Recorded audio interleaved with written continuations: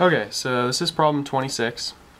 So the problem gives us 3 positive charges arranged in, and then one reference point right here arranged in a rectangle.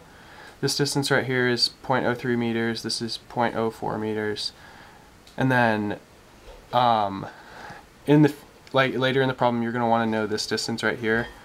And if you just remember 3, 4, 5 right triangle, then it's 0.05 meters. Each charge is 2 nanocoulombs, and what it asks you to find is the electric potential at that point. So what you want to do is, this is a lot like the electric field problems in the sense that it utilizes superposition.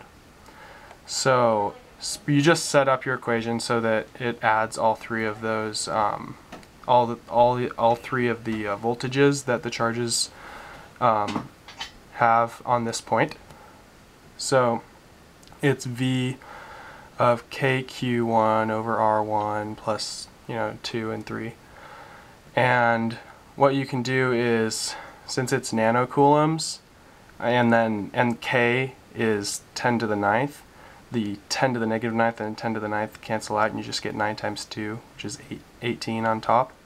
And then you divide it by each distance, so it's 18 over 0.03 plus 18 over 0.04 plus 18 over 0.05.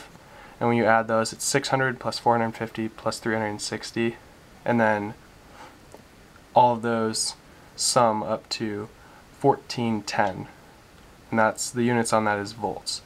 So as you can see, this is one of the easier ones from this problem set, and it's a lot like the superposition with electric fields. So yeah, those 2 problems are kind of analogous, and that's it.